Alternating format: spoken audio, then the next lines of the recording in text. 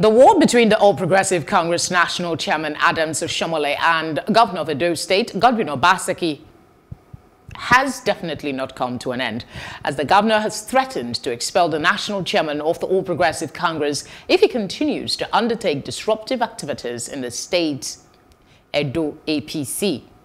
When will this war end? And is the welfare of the Edo State people being put into consideration at all? I still have my guest with me, public affairs analyst Muktar Mohammed. Thank you. Thank you for staying. Okay. Two elephants are fighting in Edo State. That happens to be your home state. That happens to be my state. Okay, so let's look at it this way. The governor has not threatened. He has actually said that the national chairman has been expelled from the party, and if he's not, has been suspended rather, and if he's not careful, he will be expelled from the party. Let me start from there before we go to other areas. Does he have the power to do that? It's laughable. Because he does, well, you could say that according to the constitution of APC, you go as well. If you want to suspend a national chairman, it starts from the ward level of his party and his local government, and also it's even as long as it's local government. And you first of all start with your local government, so you belong to the ward level of your local government, not even the local government at the ward level, which happens to be like the councilling level of your local government. And if you look at that, then you know that even with this now, Oshiomhole has been suspended by the ward level of his council in his local government, but you need to look at it as a fraction. It's a faction in Edo State. So one faction is suspending, while other faction is saying, no, you're still the chairman. It's laughable because I don't know how it works for the national chairman of the party to actually be expelled by the governor of Edo State. I think it's a fight that is going out of hand. Unfortunately, I think the APC national level and the APC state level seems not to have any magic mods to stop this scale of problem between the national chairman and the governor of Edo State, unfortunately. He was there for a rally a couple of days ago, and the state governor is saying that the government is saying that there is a ban on rally and he is disrupting the peace. Again, I ask, what is going on with, the government? Do they have the right, actually? Because we have a former commissioner in that country that is saying that it is against the constitution to stop people from having a public rally. Yes, remember the legal side of that thing. I think that measure was brought in by Gani Fawumi some time ago, where the Supreme Court gave that everybody has freedom of association, freedom of speech. As long as you can hold rally, you even don't need to take permission from the police to hold any rally. Constitutionally, you don't need to take permission from the police to hold any rally. Now, looking at that, but when you look at political rallies, it's a different ball game, because we're made to know that you are not supposed to do any political rally after an election. There's a particular time, excuse me, there's a particular time whereby rallies are supposed to There's an explanation that they are given, though, not from the Obaseki faction. The Oshiomhole faction is saying that it is an event to welcome people who were decamping from the PDP to the APC. It's just a show of power. If you look at it, Oshiomhole wanted to do such thing in Benin, Edo State, which happened to be where Obaseki comes from. You remember the rally he wanted to do to welcome Ezewuike to the party. That rally, he thought he had the approval. It was going to be a big rally, but even the IG himself stopped that rally from going on. I remember Oshiomhole was so upset, and while he told the IG was partisan, that was in the area of control of Obaseki. Now, where this rally actually happened to be the local government in Ezewuike, where Oshiomhole comes from. And remember also that anytime there's a brawl in Ezewuike, Oshiomhole seems not to accuse Obaseki. He seems to accuse the deputy governor, Shaibu, for that. So it's when it comes to the Ezewuike side, it's a political struggle because between the deputy governor Shaibu and Oshiomhole. When it comes to the area in Benin also, unfortunately, it's still the struggle between Obaseki and Oshiomhole. Now, Oshiomhole is looking for a way. That's why he's bringing Ezewuike into the picture to be that it's going to be a war between Oshiomhole and Obaseki. It's all politics playing out. Power play. But considering the fact that Oshiomhole is not just a comrade that is in Edo State, he is the national chairman. I think that's the word. Yeah. National chairman of the APC. He should be the one that is bringing everybody together. So what worries you about this particular situation in Edo State? Does it undermine what the APC claim that they're building? I don't think APC is building anything. If you watch, remember even the governor of Plateau State said it recently, that he doesn't think APC will survive after Buhari is out of power. So it seems to be the unifying factor of APC happened to be President Muhammadu Buhari. There seems to be a party that has not got its act together. They seems to go different way. Today is the governor Oshiomhole. Remember before now, even the governors forum of the APC wanted Oshiomhole sacked as the chairman of the APC. It took the intervention of the president for Oshiomhole to still be the national chairman of APC. So when you look at it that way, you realize that Adam Oshiomhole seems to be losing grip of the party itself, because it has been proven all over that the governors are the most powerful people in any party. So, and as it stands now, most governors are not in supportive of Adam Oshiomole's way of leadership. And most of this government have made this known publicly and also even to the president. Remember recently he had war of words with even the then governor of Imo State, Rochas Okorocha, when he even was a member of APC. So it has been a fight that Oshiomhole, I don't think he has the backing of the APC leadership hierarchy. Is it still not distracting? Because there are he has other, should I say, constituents across the country that should be getting his attention. Isn't the drama in his home state a distraction from his responsibility as well? You need to look at it that if you become the national chairman of a party, why you become the boss of all APC all over the country, not just the state. You need to begin to ask questions. Why is Oshiomhole having problem in Edo State, which should be his base? Because of his leadership style. Remember, I keep saying it, you don't bite the finger that feed you. Godwin Obaseki came through the system that he's fighting now, unfortunately. So that shows you that there's a fundamental problem, the system. And remember that Adam Oshiomhole has fought this system to stand still.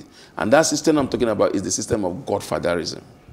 But wouldn't you say that's exactly what is playing out? That's what is playing out. And that's why the governor now and the deputy governor is saying, the deputy governor especially, who happened to be the foot soldier of Adam Oshiomhole, is saying everything I'm fighting against, he taught me that. All right, let's look at another aspect of this. Now, Obaseki has said in the statement when he was talking to council chairman, he said something to the effect that Comrade Oshiomhole stands suspended from the party and in due course will expel him if he does not behave. Where I want your attention is the party does not belong to him, it belongs to all of us. And he also said something about him being the governor, and he's going to show him that he is the governor. Where I'm going to is the response by the immediate past deputy whip of the State House of Assembly, Pali. And he's describing the governor's comments as repressive and jackboot politics.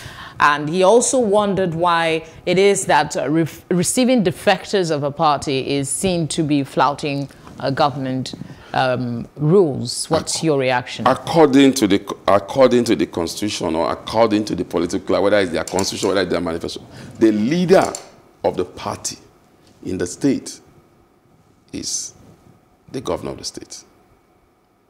So if you are going to receive any defectors from any party, the governor of the state, who is the leader of the party, should be there. That is what it said. That's how it's played. Remember that APC as itself cannot, in Edo State, cannot stand without the financial support of the governor.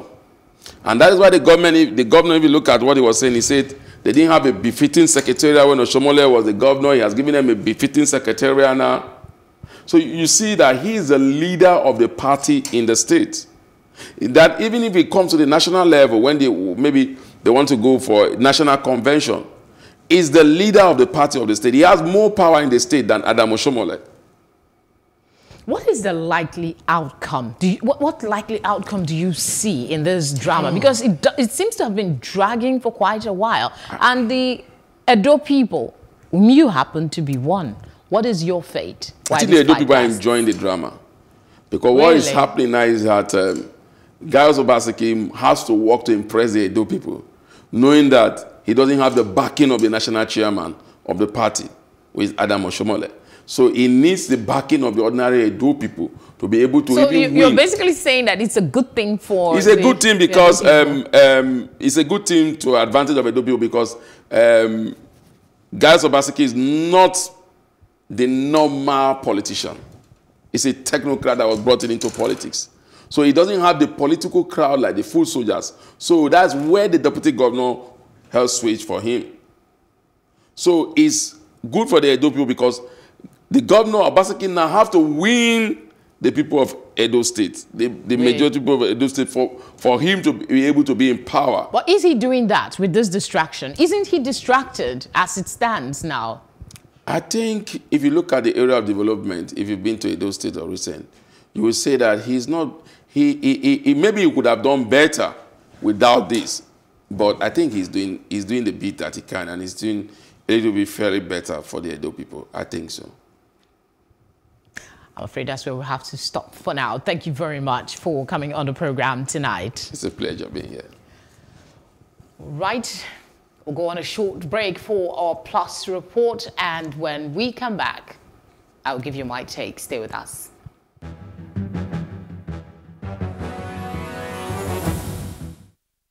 The federal lawmakers from Plateau State are accusing the federal government of turning a blind eye as lives and property are lost on the plateau on a daily basis. They say despite these killings, which have been ongoing for several years, no culprits have been brought to book, a situation which has become worrisome. Recently, 2 girls were shot in the market and killed, aged between 19 and 12. And about 4 are also receiving treatment in the hospitals. And these have continued. Sometimes people will go to the farm and they won't come back. We'll be looking for them, and after days, they will find their corpse somewhere.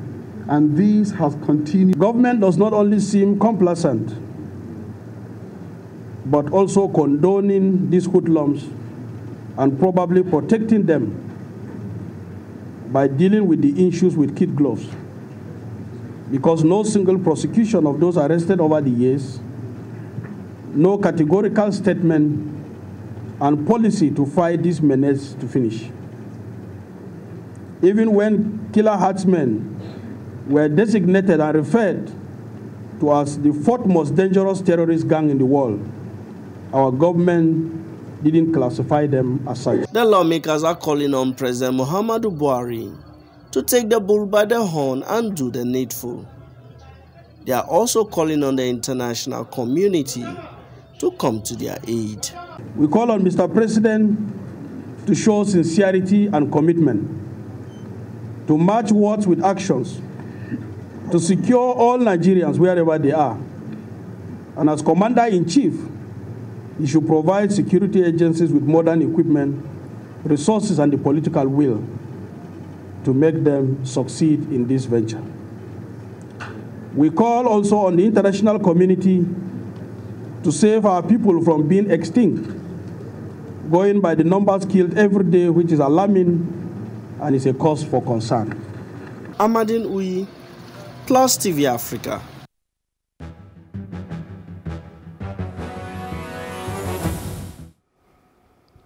Doing the same thing over time without a tweaking tactic would yield the same result, and to expect something different is insanity.